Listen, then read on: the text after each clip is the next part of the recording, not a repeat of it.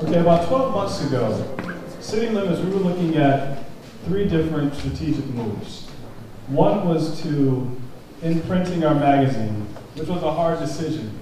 But with the technology transition, we realized we could focus on 2 major things.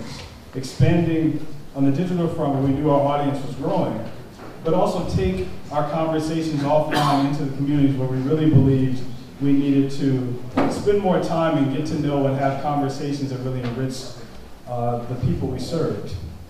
Our second was looking at expanding in the Bronx. And we were approached by Jordan Moss, who was the then editor of the Bronx News Network. And we saw a lot of synergies between what they were doing and what we were doing. And they were in a position to where they needed really a new organization to take them in. The third was we were in a conversation with one of the city's leading policy organizations, the Institute for Children, Poverty, and Homelessness, about launching this series called Tackling Poverty. And we narrowed down a few issues that we really thought were major issues that really need to be addressed this year. We had no clue that the homelessness crisis would rise to the levels that it has in this 12-month period. So what today's event is a hybrid of those 3 things. City Limits celebrating our new direction, our acquisition of the Bronx News Network, which we're relaunching today as the Bronx Bureau, and our conversation on tackling poverty, which looks at homelessness.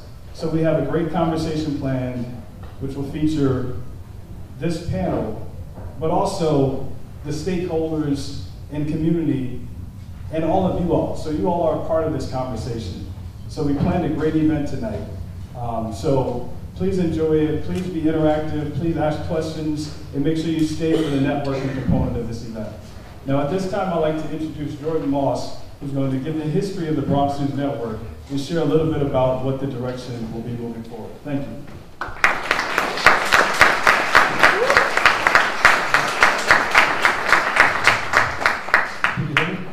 How's that? Good? Thank you all. It's great to see you all. Thank you all for being here.